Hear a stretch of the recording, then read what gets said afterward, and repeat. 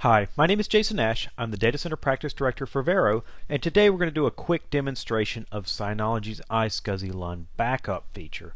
This is a really useful feature for anybody who uses iSCSI LUNs on their NAS for things like VMware storage, Hyper-V storage, iSCSI destination targets for Windows or Linux boxes, anything like that. And so it lets you easily make a backup of those anytime you want to.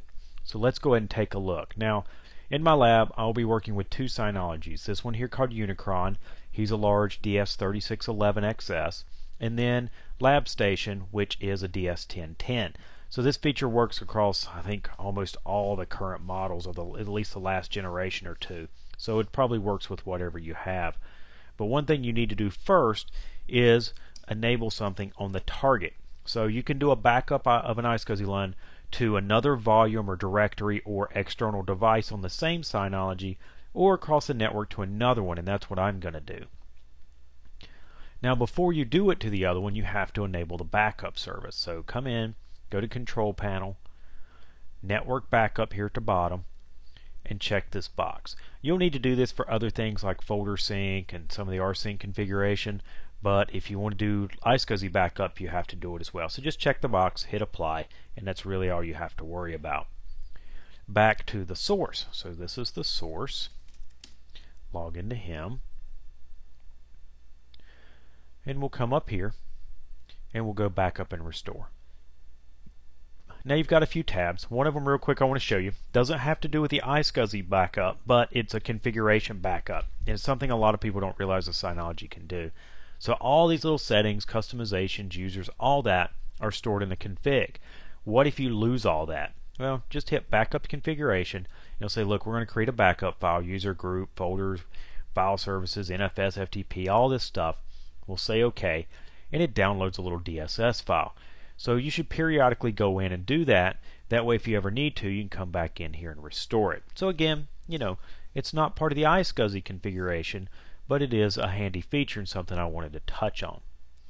So back over to the backup tab. Now I've already created one job, and I want to do that so we'll have one ready to go here in a minute. But I'll show you how to create another one. So go to Create, and you have two options.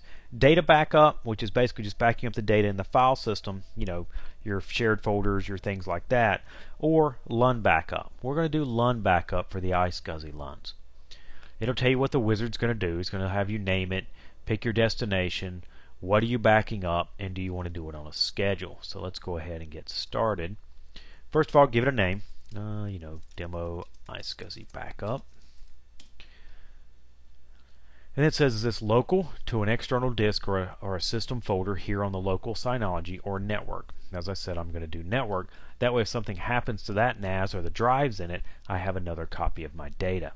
So we'll say next.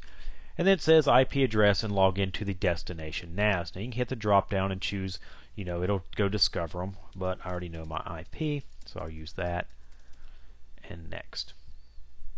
Then it says, okay, here's the destination folders on your destination NAS. Pick one. So I'm going to use one here called Lab. And then pick a directory. So I will do, demo copy. Now when you do a directory, I've already got one pulled up here. So I've already gone to that NAS, Lab, and the existing job that I've got. And what it does is it creates a bunch of 4 gig files. So as many as it needs to hold the data for that LUN. But it just gives you an idea of how it's stored. Not a problem. What I'd love to see them do in a later version, maybe DSM-5 or something, would be to actually copy that LUN to the destination Synology, and then copy it as a full LUN, and then mount it as under the iSCSI target on the other Synology, so you can mount it remotely from a host and pull data off of it. That'd be a nice to have. Again, I'm always asking for enterprise level features in these boxes, and they do an amazing amount for what they cost and everything, but I'd love to see that in a later version. But now you can see how it just stores those in a file. So we'll come back and give it the directory name and hit next. And it says what's your source. This is the LUN you're backing up. Now, gotcha here. You can only do one job per LUN. So for example, I had to create a second LUN here because the LUN I used on this existing job doesn't show up. So just heads up, if you're like, well, I don't understand why it's not showing up, or gives you an error that there's no available LUNs for doing backups, you may already have a job that exists. So pick your LUN, hit next, and then you can schedule it. So you can enable a schedule, do an advanced schedule, or just say, I'm not going to do that. I'm just going to do it manually. It depends. The cool thing about scheduling, well, really manual, but really, you're probably going to want to schedule this, is it does a full copy the first time. After that, it does an incremental copy. So if you have a terabyte iSCSI LUN, it's not going to throw a terabyte worth of data across the wire every so often when you tell it to do a scheduled backup. It's going to do incrementals. So it's going to save you a lot of transfer time and bandwidth. So, it's not a bad thing to set this up to run. Also, it obviously does it with live data, meaning when I did my backup of this guy, I had some VMs running on it live. And what it does is it creates kind of a point-in-time snapshot. So if you haven't seen the other video, I've got one up where we show the new snapshot features in 4.2 beta, but this kind of has done this under the cover since this feature came out. And if you don't understand how this works, one thing I want to get across to you is this is what's known as crash consistent. So that sounds a little scary to people that don't, understand how snapshots work. But the bottom line is this. It is live data. When your backup job kicks off, it kind of takes a look at that LUN as it sits right then, keeps that point in time, and that's what it copies. So 10 minutes later, as it's copying and data is changing on the LUN because VMs are running, it's still going to copy it as it was when you first hit copy. So if those VMs were not powered down, they are copied over to the destination just like they had the power pulled out from under them, and the data is what it is. Most operating systems, most applications will boot up, see that they went down in kind of an inconsistent state, go back through transaction logs or just, file system journaling or whatever, go to the last known good state and boot up just fine. Just like you pull the power on your PC or a server, they'll boot up. If you need something more advanced than that, that's where you get into backup software and applications. But this, for 98% of the time, does the job just fine.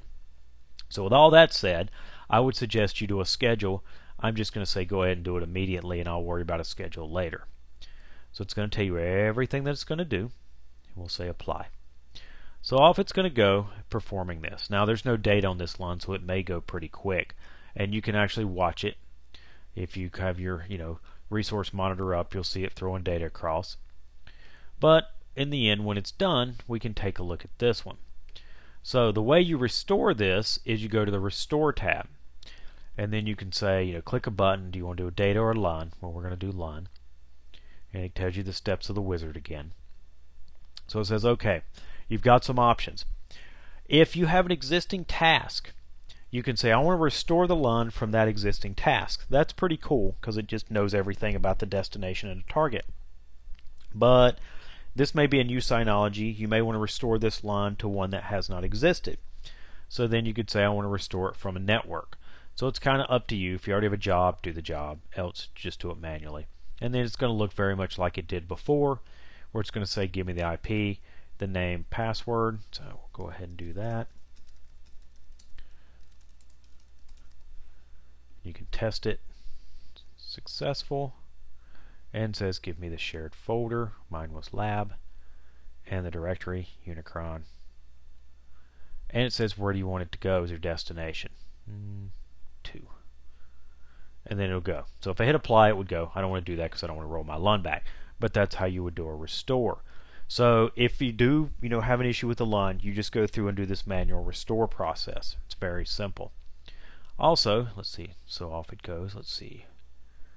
A little bit of data. It's not going too fast yet. But you can come in, you can look and get info, and it tells you information about what your schedule is, when's the last time it did a backup, what the, if it's success or failure.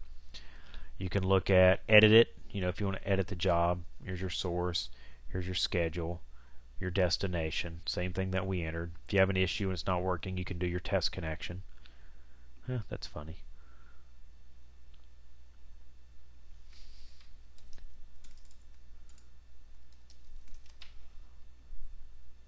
There it is. You can delete from here, and if you have a job like I have here manually, you can say backup now, and it'll kick off that job again. If you want to stop it, you just hit cancel. So and off it goes. I believe it'll only run one job at a time. I think that's correct. I saw that in some of the information. So when this one finishes, it'll probably start on the other one. But that's it. I mean, it's a really useful feature. You can do incremental copies or backups of iSCSI LUNs, both locally to the same Synology or remotely to another one, and then you can just do a restore if need be. But again, these are one of these kind of on the edge of an enterprise type array function that a lot of people don't realize that these boxes can do. And it's why I think they make great small, especially virtualization hosts, which is what I do. And I've, constantly finding these things do that I didn't even realize they offered. So that's it for the demo. I look forward to seeing you on the next one.